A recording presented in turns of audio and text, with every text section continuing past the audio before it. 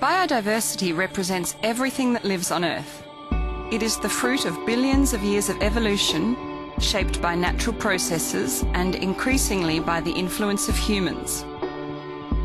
So far, about 1.75 million species have been identified, but scientists believe there could be 13 million species living on our planet. Biodiversity is life. It heals us, as more than 70,000 plant and tree species on Earth are used in medicine. It gives us shelter. Without wood, we couldn't build houses, furniture, or tools. Biodiversity feeds us and clothes us. The consumption patterns of people in rich countries are the principal cause of biodiversity loss. The rapid loss of the Earth's species is estimated to be between 1,000 and 10,000 times higher than the natural extinction rate. Today, our planet hosts 7 billion people. We need to preserve biodiversity so that it can meet the needs of 9 billion of us in 2050. The UN Convention on Biological Diversity aims to provide a framework to address the promotion and protection of biodiversity as a source of goods and services essential to life. The effect of human activities magnified in recent years by population growth and global climate change has greatly reduced biodiversity in ecosystems around the world.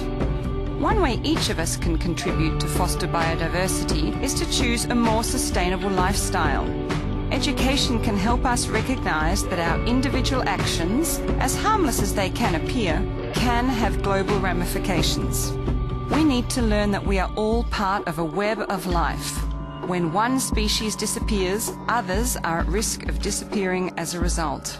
We need to empower our children and youth today to help foster biodiversity tomorrow.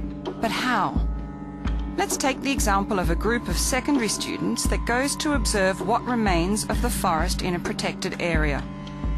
After learning firsthand about the importance of forests, students discuss the reasons for deforestation and its effects on the livelihoods of communities, as well as on climate and other natural hazards.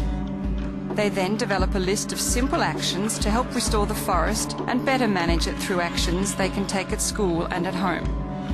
To communicate these actions to other schools and within the community, they animate a community radio program to encourage replanting trees and other plants in their area.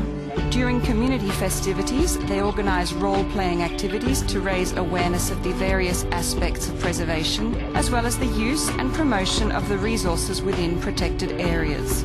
Protecting our planet is in our hands, and it is education that can help us act today.